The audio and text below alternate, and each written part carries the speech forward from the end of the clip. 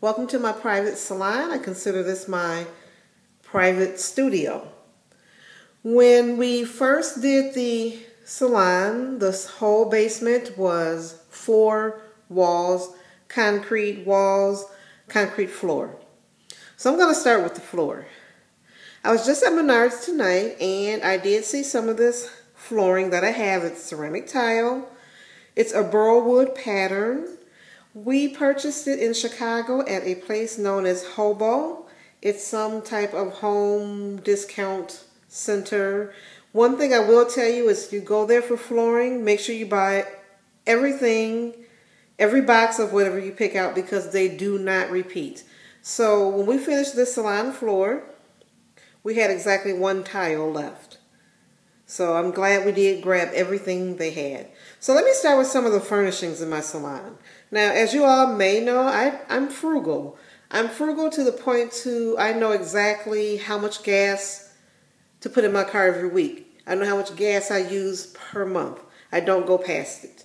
Okay, let's start with some of my furnishings. Let's start with the dryer. Okay, dryer number 1.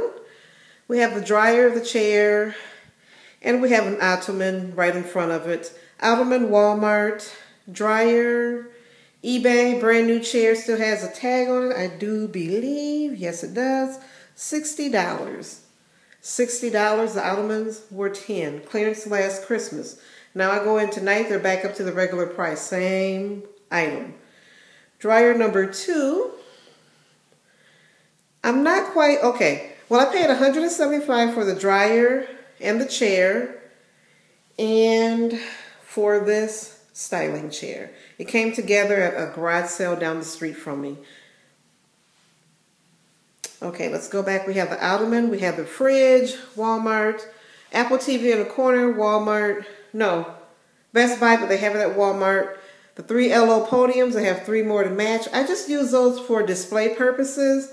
I can make them different configurations of them. Those were in the garage when I moved in here. He had them already, so no price, no charge. Now this is the only, in my whole career, this is the only new item I've ever purchased for myself. Everything else has always been secondhand. And this is a chair that I use for waxing, lashes, brows, whatnot. So that chair cost me $175. The vase in the back used to be purple, and I spray painted it. Something I found upstairs we didn't use anymore, so I brought it downstairs, threw a little floral design in, went right ahead, spray painted, now it's down here. Okay, there's the chair.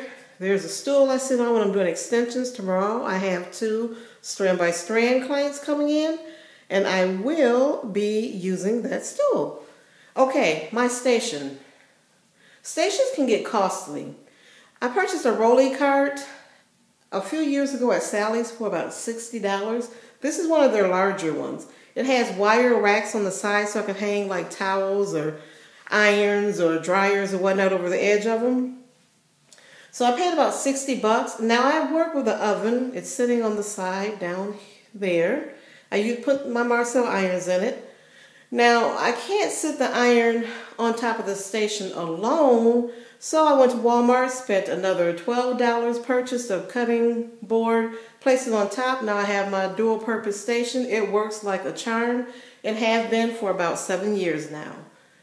Now my waxing and facial station, Walmart, I think it was $35, $37. I'm not sure. The canisters, Walmart, of course. Then I keep my lashes, brows, chemical peel items, and all that stuff inside of there. Let's see what else. Let's go over to the nail station. First of all, I have so much nail polish.